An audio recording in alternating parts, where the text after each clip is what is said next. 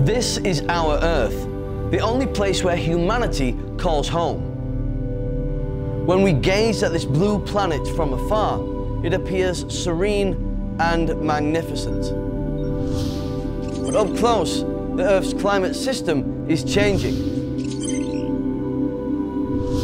Oceans are rising, fires are raging, storms are brewing. Greenhouse gases blanket the Earth, trapping heat from the sun and preventing it from escaping back into the atmosphere.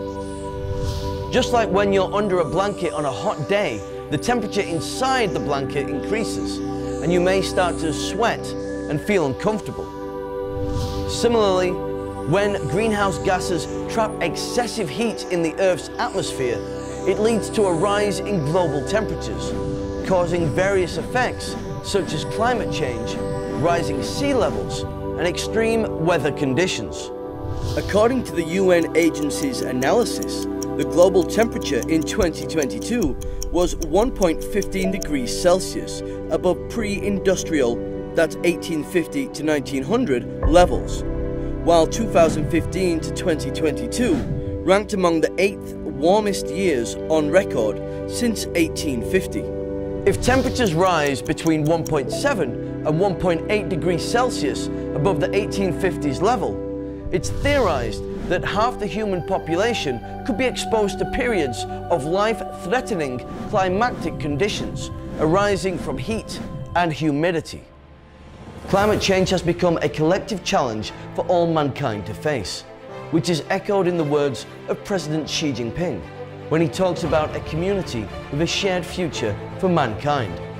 生态兴则文明兴，我们应该携手努力，共同推进人与自然和谐共生，共建地球生命共同体，共建清洁美丽世界。中国将力争2030年前实现碳达峰，2060年前实现碳中和。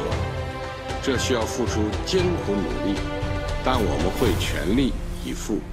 In recent years, China has become one of the most significant global players in promoting the development of clean energy.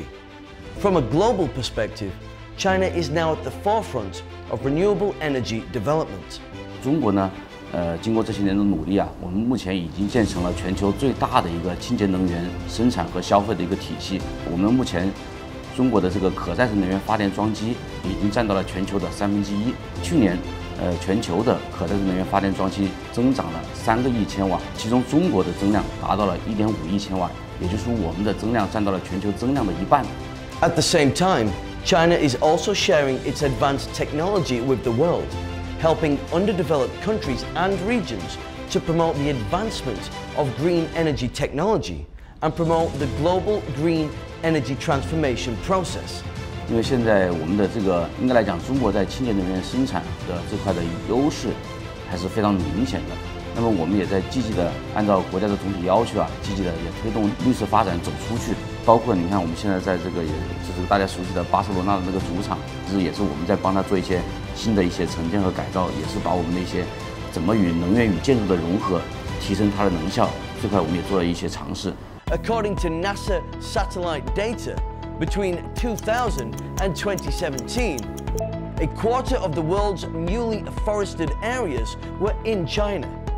China has been a leader in the global climate change negotiation process and promoted the signing of the Paris Agreement, a move that has been widely applauded by the international community. The carbon peaking and the carbon neutrality agenda, which President Xi announced, is perhaps one of the most important initiatives that China has undertaken.